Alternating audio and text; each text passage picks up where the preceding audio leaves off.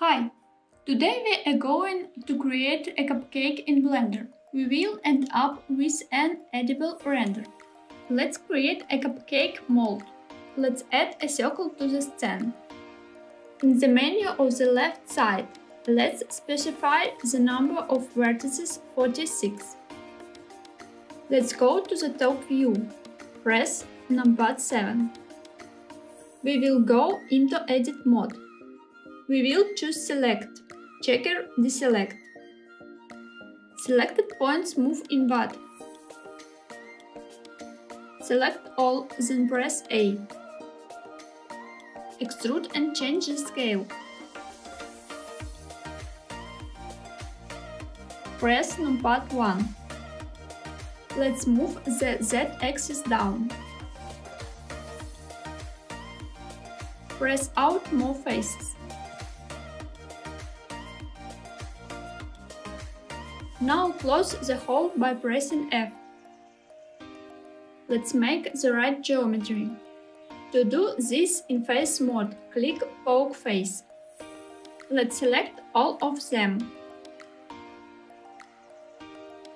Let's make an extrude on axis Z.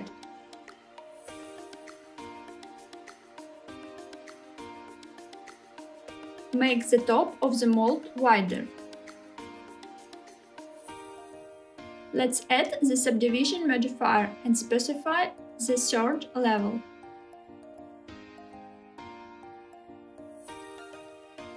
Let's turn on the preview of the modifier. Add Ctrl+R edge to the top part. Duplicate the loop. Separate the loop into a separate mesh. Go back to object mode. Smooth the object. On the object data panel, under normals, check the auto smooth. Let's choose a new object.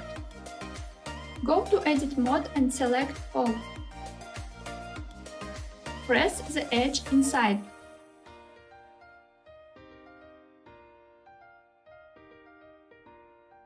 Close the hole and make the right geometry with poker face. We go back into object mode. Let's put origin inside the geometry. Shrink it down a bit. Press Tab. Highlight everything. Extrude on the Z-axis. Press Tab. Smooth the object. Go into edit mode. Highlight the top planes. Lift them up.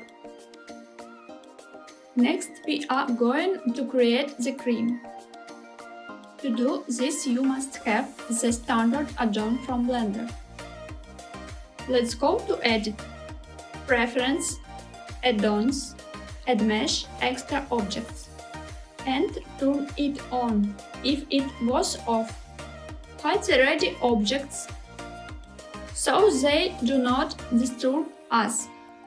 Let's add a star. We'll set 7 points in the appeared menu from below. Magnify the object on the Z-axis. Using the edit mode, select the upper points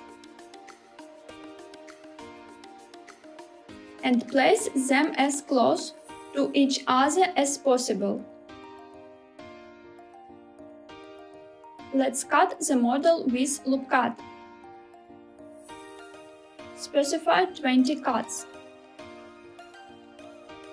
Select the upper points and merge them in the center. Make the tops sharper. Add the simple deform modifier. Let's choose the Z-axis. Turn on the preview of the modifier. Set it to 180 degrees. Apply the modifier in object mode. Now add subdivision surface. I will specify 3 levels. Don't forget about Shade Smooth and Auto Smooth. In Edit mode, turn on the preview of the modifier.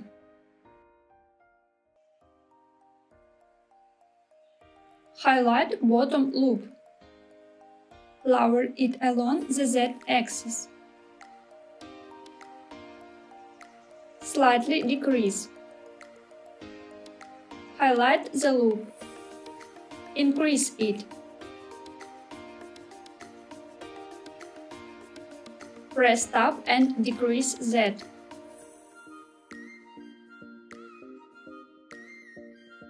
Select the bottom edge and lower it on Z.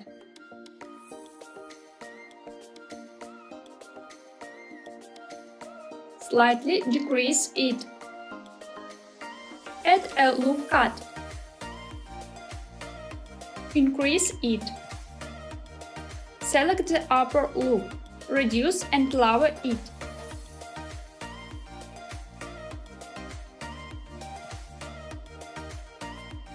Make the past objects visible again.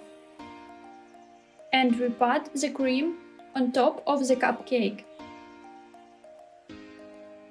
Adjust the size of the shape so that the cream looks nice.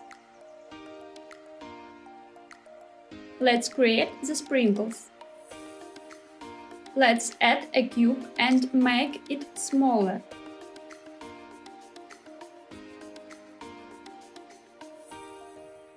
Raise it up. Stretch it along the Z-axis. And shrink it down even more. Add subdivision surface modifier. Specify 2 levels. Apply Shade Smooth and Auto Smooth. Shrink it down even more. Let's choose the cream. Let's enter the particle mode. Add them. Choose the hair mode. In the Render tab, select Object. Select the created cube as an object instance. Let's specify 50 in the number of particles. Let's set Seed to 3.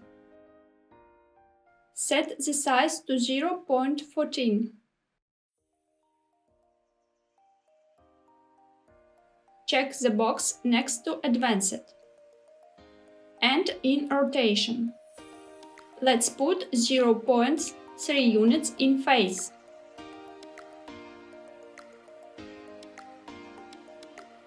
Randomize also in 0.3 units.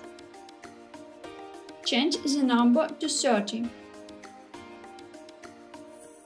Reduce our embellishment some more. Hide visibility in the stand and for rendering. Create a background for the rendering. I'll add plane, enlarge it. Use Extrude to add a back wall. Let's add the bevel modifier. Specify 10 segments. Smooth the background in the Object mode. Switch to the Material mode. Add material for the cupcake mold. Choose a color. Now add a material for the cupcake. Color it. Do the same for the cream.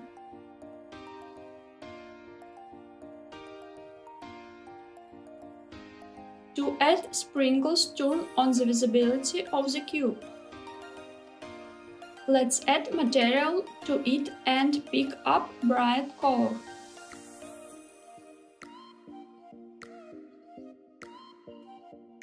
And turn visibility back on.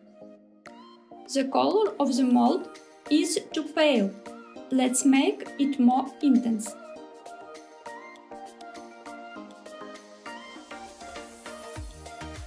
Now let's add material to the background and set a gentle color. Let's add lighting to the stand. And let's choose the type of lighting. Sun. Let's lift it up a bit. In the transformation, specify a rotation of 10 degrees around the x-axis and 35 degrees around y-axis, and move the lighting along the x-axis and then a little bit on the y-axis. Add a camera. Select the perspective in viewport.